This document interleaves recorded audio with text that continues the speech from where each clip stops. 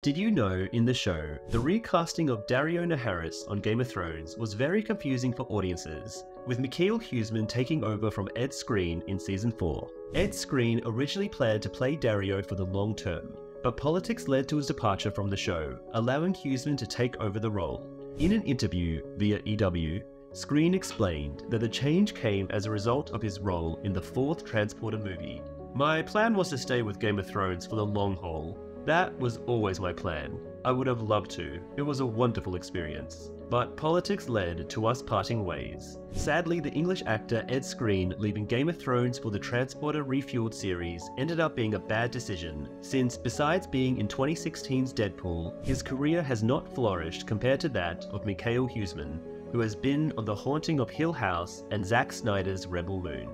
Anyway, subscribe for more.